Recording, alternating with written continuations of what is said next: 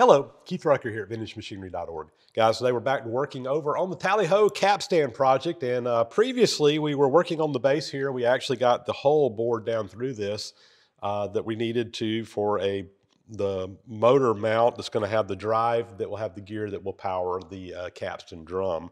We still got to get the bolt hole pattern drilled and put into this, and we're going to be doing that again over on the mill machine using the digital readout with the bolt hole pattern tool that's built into the digital readout. So without further ado, let's kind of pick up where we left off and get this thing finished up. All right, so next step here is we do need to drill this bolt hole circle that's around here. So again, we've got 7 holes. It's an 8-hole pattern, but 1 hole's missing. M12 times 1.75 is the tap size. These are all going to be tapped. And according to the information, it's on 165 millimeter diameter, which comes out to 6.496, so just right at 6.5 inches on the diameter. And what we're going to do is use our digital readout, which has a bolt hole circle function built into it for doing exactly this. You go on to the center, you identify the center, you identify the radius, you identify the number of holes, and it'll calculate the positions, and you just basically drive your mill to the coordinates on the digital readout. And that's how we're going to locate and drill these holes out. So let's get that set up, and we'll do that. So I'm over here at the digital readout, and again, we have the X and the Y axis zeroed out. This is my height, and it doesn't really matter what that is. I lowered it down a little bit ago, so there's a number there, but we're not paying any attention to that. So the bolt hole circle function, what we need to do is come in here and actually hit this button right here, which will bring us into the bolt hole circle function mode. And here you see bolt hole circle. And we're going to hit enter, which will take us into that mode. Now I need to enter in my X and Y axis, my center coordinates. You can offset these. We do have it set on the 0, 0, so I'm just going to leave them to 0. We're going to enter, and let's see. I am following the directions here because I don't do this very often. We're just going to hit enter again. All right, here's our radius. The radius we want to put in, and the radius is going to be 3.284. 3.284. The radius is, of course, half the diameter. And we'll hit enter. All right, the angle. The angle is the starting angle relative to the x-axis. And in this case, it really doesn't matter. We're just going to leave it at 0. We don't need to offset that angle. So basically what that's saying is if you want your top hole not to be rotated over a little bit, you can put that angle in there. We're going to leave it at 0. It should work out fine. All right, this is the number of holes, and we want an 8-hole pattern. Again, we're only going to drill 7 of them, but we need an 8-hole pattern, so I'll put in 8. And now what it has done is it has basically told me the distance I need to move to get this thing on the first hole pattern. And what it's going to do is it's going to just read 0 whenever you whenever you get to the right place. So we're going to unlock our table, and we're going to start navigating to 0, 0 here.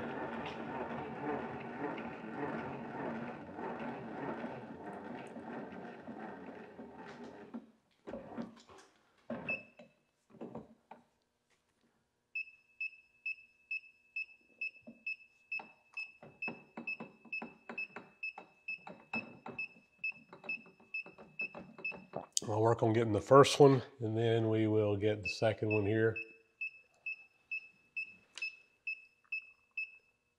Here we go, 0, 0. We are on our first hole. Okay, first hole. We got a spotting drill in here. We'll come down and spot a hole. I'll just get my hole centered there started. And we'll put our drill bit in.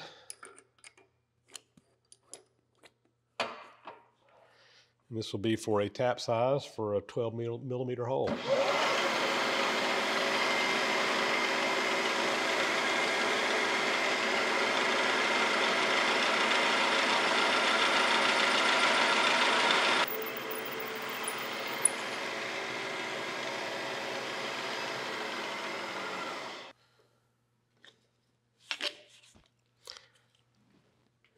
I really don't want this hole to go all the way through the casting on this particular hole. It's going to be coming through a dog down there on the back side, so I think we're going to just probably stop about right there and call good enough good enough.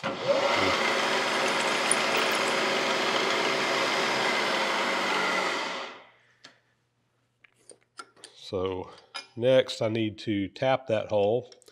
I got my tap. Let me go get set up for this, and I'll be right back. I'm going to start by putting a little anchor lube down in here. This is my tapping fluid that I like to use. Does a really good job. So anyway, we're going to put some of that down in the hole. I've got a tap follower in here. This is spring loaded. We'll just kind of put this down in here. And let's see. I'm going to load that down. And we're going to rotate our tap. Now, this is going to be a little aggravating because the tap is not going to make a full circle here. We're just going to have to make do with what we got here.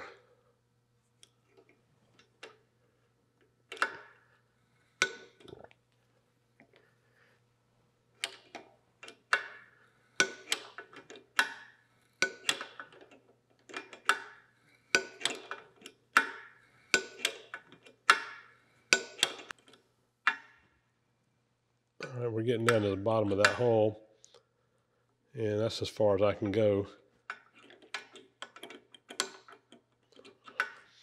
Now, normally when you're drilling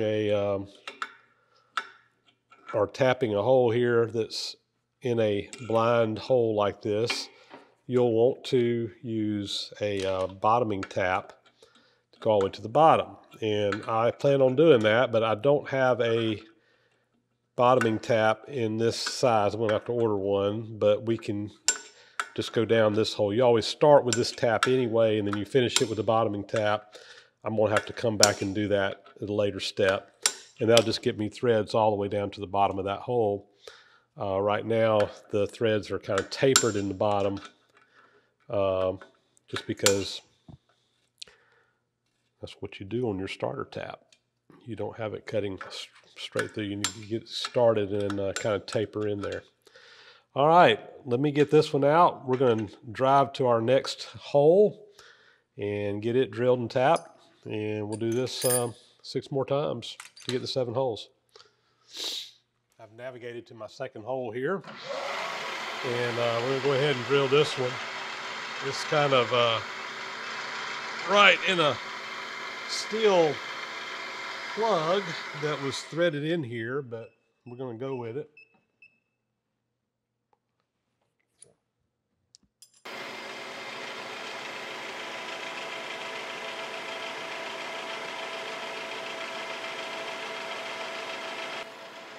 This hole and this hole both need to be blind because I don't want them to go through the dog on the other side, but the rest of the holes can be 3 holes. All right. Go ahead and clean that up, and we will put another dab of anchor lube down in here for tapping fluid. That just gives us some lubrication for that hole. Let's see. Put our follower in first there.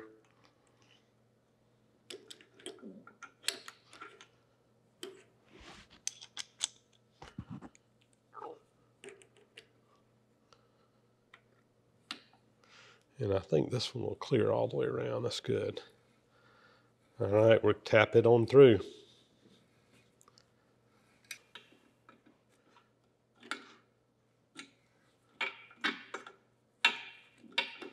All right, that's through.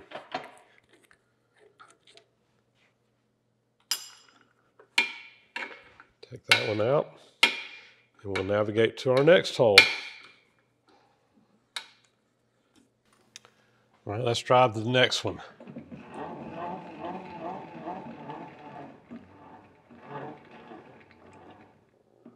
I just went to the hole, and again, I'm just going to 0, 0 on the digital readout. Let's see, we moved in one axis here. Uh-oh.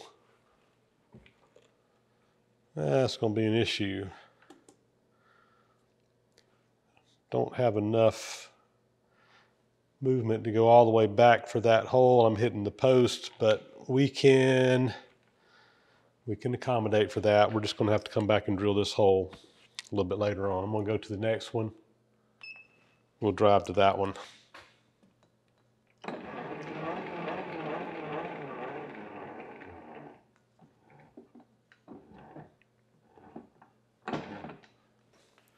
We can drill that one right there.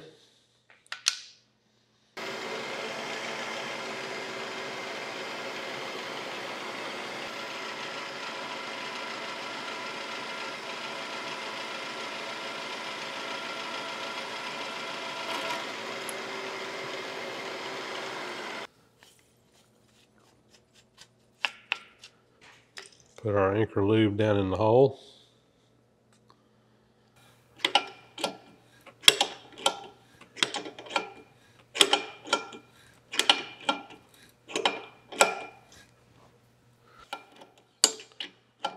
All right, we got that one through.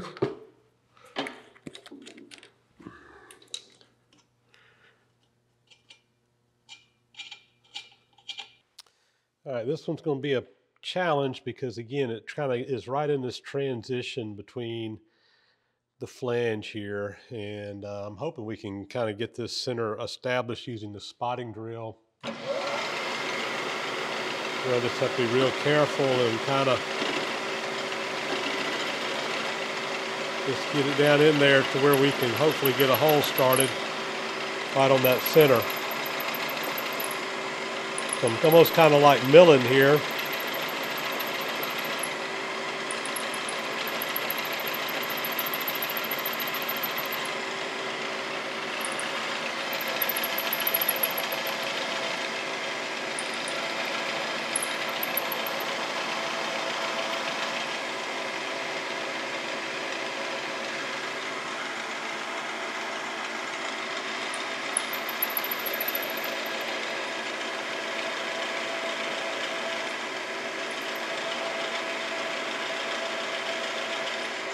All right, we got a hole started in the bottom now.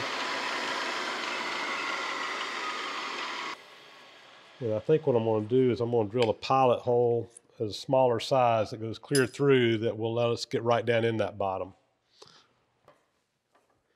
I'm going to use a smaller center drill here.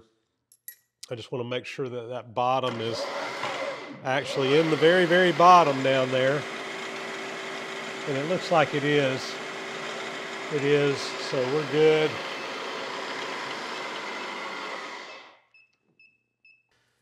So I think what we'll do is we'll use a 1/4 inch drill, and we're going to drill a pilot hole to start with.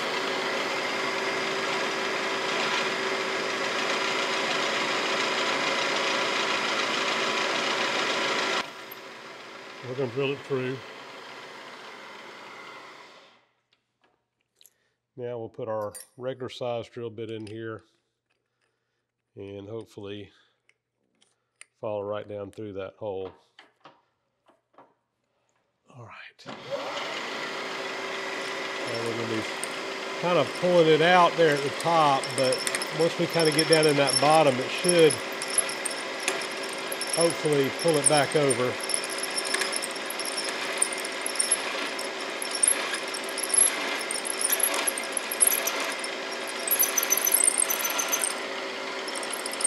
I think we're good there.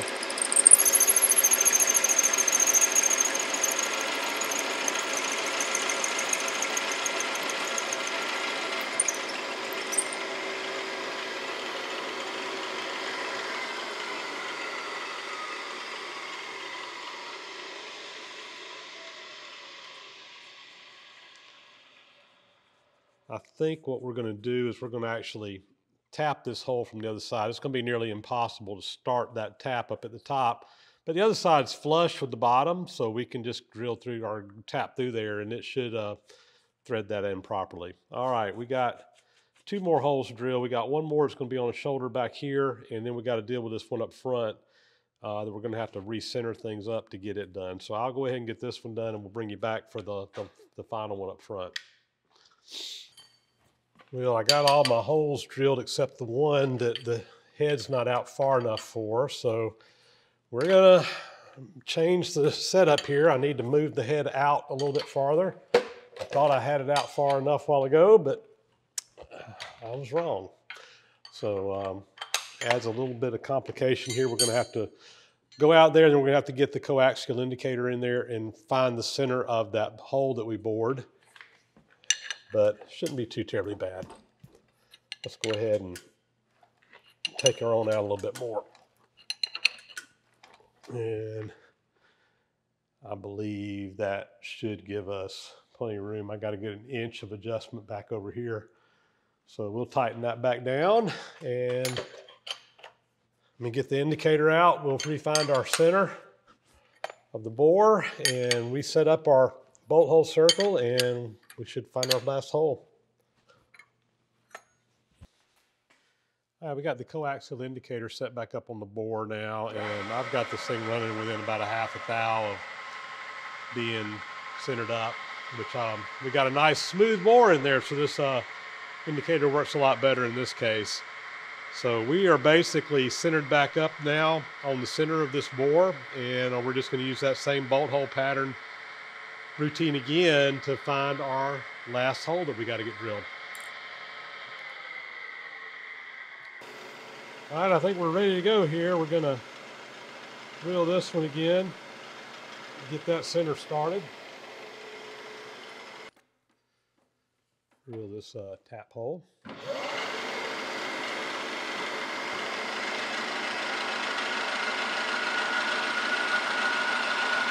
Again, this one does not go all the way through.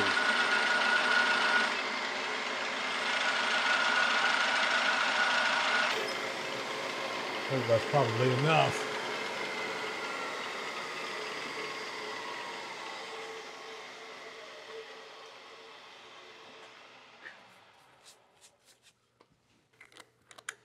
And we'll tap this hole. Put a little anchor lube in there. Get our tap wrench going here.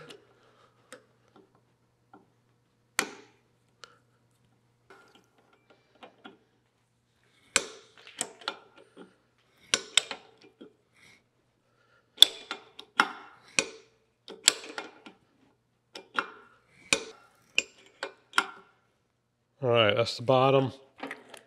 We'll pull our center out. And again, we will come back with a bottoming tap. And once I get one ordered and get that hole bottomed out.